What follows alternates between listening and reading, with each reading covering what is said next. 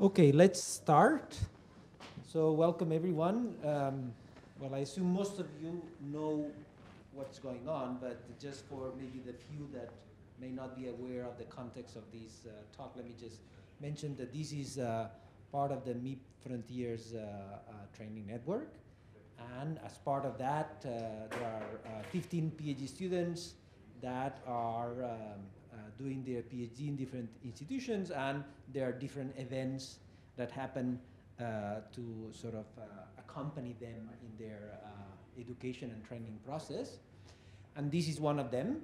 So the whole week we will have different types of activities for the students. Some are open, some are not. And today this is open to everyone. I don't think there are that many people from outside the consortium, but that was the intent that it could be. We are recording it, so we're going to be putting it online for other people to also take advantage of that. And that's one of the important things of this network, is to produce content, to produce sort of a know-how that not only can benefit the students of the consortium, but also can benefit other people that might be interested in this field. And as most of you know, the idea of this network emphasizes PhD training with a bit of industrial context and collaboration with industries. Every PhD student has a secondment in a company where they are supposed to get some real experience in the industrial world. And the talks this afternoon are emphasizing that. So we have invited some of the partners that are involved in the project as industry, and we also have one of the talks of one of the advisory members of the network. So the idea is to emphasize this industrial aspect and to get a view of that. But Simon will tell us all about that. Simon is the PI of the project, so he will first introduce the project, and then we'll have different talks, and we will introduce them then. Hopefully Daniel, who is one of the speakers, will make it by then. Do we have any news of Daniel? Alvaro is not here. No news? He's flying, I guess. He's flying, okay. So that's good news. That means he's flying. Okay. And for the people that might not know, again, the context, on tomorrow there is some sessions that are more internal, and there will be the project officer coming, and we'll have some presentations for the European Commission officer. And then on Wednesday, Thursday, and Friday, there will be some workshops, some presentations, and in fact there will be talks that people can attend. That's no problem. But there will be also hands-on sessions between the students that will happen. And on Friday, hopefully there will be some also presentations by the students on the things that they have done. And that's also, it's a little bit informal, so hopefully there is some timing, and in the schedule there is some timing. We want to have dinner, so I'm not too late. We shifted, of course, everything a little bit. The first schedule that I got was everything shifted earlier, and here start something at 3 o'clock even is too early for the afternoon. And so it's, for us, it's okay if things get delayed a little bit, but let's not disrupt the European sort of schedule, and let's try to be on time. So, all yours. Thank you. Sorry to wake you from your siesta. Okay, so yes, I'm Simon Dixon. I'm the PI of the MIP-Frontiers project, as a lot of you know, because many of you are involved. And thank you for hosting this meeting and doing all the kind of the on-ground organisation. Thanks to Xavier and the team, I guess. Your students have been assisting to get all this together.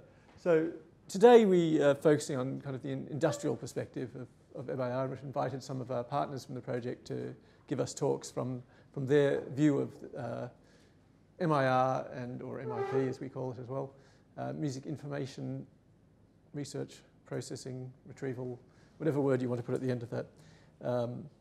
Treat it as all the same. Okay, so for those who are not involved with the project, I wanted to give a brief overview, just quickly, of what is this about. This is a European-funded project. It's a PhD training network for 15 PhD students who are all sitting here in this room, I hope. and it involves 4 universities. So that's Queen Mary University of London, where I come from. There's Pompeu Fabra here. There's Telecom Paratech, and Johannes Kepler University in Linz. The 4 universities, and we have 3 industry beneficiaries. That's Sony, Doremir, and Rolly, who I think are all represented here as well, and 9 partner institutions who I can't possibly remember them all, but I know the Carry-On Institute is one, since we have Matthias sitting in the front here, and he'll speak to us later on. It's approximately 4 million euros of funding, so a reasonably large project, and runs for 4 years, starting from April last year, so about 1 year in. The students started in between September and December last year, and have been sort of all been working on the project for around 6 months, let's say. Unlike a standard PhD, the emphasis is in an ITN, which is an innovative training network. It's also an ETN, which is a European training network, which is a subset of ITNs with some particular properties I can't remember. The focus is on training on top of the research. Of course, a PhD is about doing research and achieving something novel and exciting and substantial, but alongside that, the European Commission wants us to focus on cross-sectoral training. So we're not just preparing people to live in an ivory tower and publish papers which only other people who live in ivory towers read. We are also working closely with industry and also kind of cultural institutions to produce research which has an impact on the real world. So the cross-sectoral training is very important, that all of the students are involved in this, working with somebody outside of the university, so between the university and industry and cultural sector as well. We have regular network-wide events, such as this week, where we'll be having the summer school, as Xavier already mentioned. And part of the idea of having this network is not just that so that we can all share out money that's given to us by the Commission, but also that all of the partners can contribute. So we will get training from some of the partners in our partner institutions, such as the Carry-On Institute today, and such as Tito, and so we have various companies involved. There's Doremir later in the week will be giving training on music theory, and so the knowledge and expertise that we have in various areas, whether it's the music industry or music theory or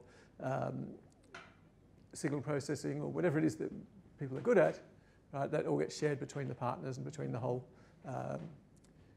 consortium. Okay, what's very important, just for the PhD students here who have to give a presentation tomorrow, really important that this project received funding from the European, this magic sentence, right, that goes on everything you always publish, everything you present, and this logo, which has to be at least the size of this logo, all the EU rules. The project officer is coming tomorrow to check on us, so we have to be on our best behaviour. So I'm just reminding you all, don't forget that bit. Okay, so what did we promise to do? Well, this is text from the proposal. If you were at the kickoff meeting, you've seen this before. These are some of the sentences we wrote. I just stuck them together to make a kind of a summary of the whole project. So standard methods for MIR aren't good enough, right? They're not robust, scalable. So we said we need to train a new generation of people to do things differently and to solve all of our MIR problems and bring together all these people in, cross-sectoral, European, whatever, all that stuff, right? To accelerate impact, right? Change the world. Lots of good words there. This is how you get funding, right? If you want a lesson in how to get grant funding, these are the types of words you need to use. So I'll talk more about the scientific focus in a few minutes. But the idea is that we've brought together all of these partners and we're going to work together in order to produce some world-changing research. So our scientific objectives, as I mentioned, it's about, what we identified as problems, and admittedly that some of these ideas we wrote 5 years ago, but things don't change that fast in the real world. Right? In research, we're always thinking things are moving at a lightning rate, but the problems of scalability, robustness, of whether methods that we develop are actually applicable to other styles of music apart from Western pop music in 4/4 time with drums, and so on. You know, often we solve problems on a very small subset of the world's music, and we think the problem's solved as researchers because we got the paper published, right? And we succeeded. So we wanted to go beyond that, and we identified 3 directions we could take. And obviously, this maybe 5 years ago felt new at the time to do and really focus on data-driven research. These days, it's what everybody does, and it seems so obvious. But alongside the data-driven research, we also wanted to look at the idea of knowledge-driven work. So how do we incorporate other knowledge that we have, such as a knowledge of music theory, of how music actually works from experts in music? Can you incorporate that into a system that processes music, or do we just do signal processing, machine learning, and hope that the machine learning system works it out for itself? And on the other side, of course, the need to do relevant work, right, to address users often gets forgotten in research as well, because you don't need to have users to get papers published. And so researchers can get on with the job and be very successful without actually solving a problem that anyone cares about. But here we're trying to also address the user-driven side. Okay, so there was a list of things that we said we thought were relevant at the time, and we have various PhD projects, which I won't go into much detail because I think this is just background. So to introduce the consortium, as I mentioned, the 4 universities involved, Queen Mary, UPF, Telekom Paratech, and JKU, Johannes Kepler University in Austria. And then alongside there's the 3 beneficiaries. Now, beneficiaries are people who get money from the European Commission. That's their secret code word to say these are the people who actually get the money. And so whether they're kind of managing, and as a result, we're using this money to employ PhD students. So 12 of the PhD students are employed in the universities, and 3 are employed in one in each of the companies. But those who are employed by the universities also do an internship at some point with a company, not necessarily one of these, perhaps one of the partner institutions who are listed here. And then those who are based in industry are doing a PhD at university, so they're still very much linked with the university, and they will also spend time visiting and doing an internship or a secondment at the university. So those are the 9 partner institutions, and as you can see, it's a wide range of kind of the streaming and well, actually you won't know all of the companies. Audiodynamics does source separation. Native Instruments, of course, very well known in the music industry. BMAT is a local spin-out from UPF, but we'll let Emilio tell us what you do later on. But we've also got the cultural institutions. Vienna State Opera is world famous as an opera house. Karajan Institute will have a talk from them later on. So we have a mixture of SMEs, cultural institutions, and kind of large industrial players. The students will be giving brief presentations tomorrow, but just to list them here and their topics to give you an idea of what people are doing. So working on singing voice transcription, instrument modeling, again for transcription, performance tracking. This is kind of alignment of audio and scores. I think this topic's changed its name, but this was the original topic at least, wasn't it? So audio features, again on audio features, tagging, so creating metadata for music collections, another one on audio collections and expanding them, then some work to do with broadcast recordings, behavioural music data analytics. I can't remember what that one's about, but Karen will tell us about that tomorrow. Another one on singing and vocals and lyrics. And then to do with movies, music transformation, so this is producing music output, I guess, unlike a lot of the kind of the analytical work. And then modelling studio production style, so that's quite a different area. Rather than looking at the notes played, it's looking at has it changed? Oh, okay, well, you can tell us about it tomorrow. This is what we promised to do, so we have to now explain it to the project officer tomorrow that we're doing something entirely different. But as long as there's a good reason, that's fine. And then finally, the two at JKU are looking at multimodal music search and retrieval and live tracking of complex musical works like operas. So those are our 15 projects, at least as we conceptualize them when we applied for the money. But of course, once students start working on them, they realize there are much better things to do, and the direction drifts one way or another. Before I pass on to Estefania, who will speak next, just a quick overview of what's happening today. So that was the project overview. We'll have a talk on application-oriented research from Estefania at Fraunhofer, also at the A-Star Institute in Singapore. And then we'll have a talk on MIR research for broadcast monitoring. And then we get a break. Hopefully after the break, or by that time, Daniel will have arrived. If not, Matthias will jump up one slot and take over at 5 p.m.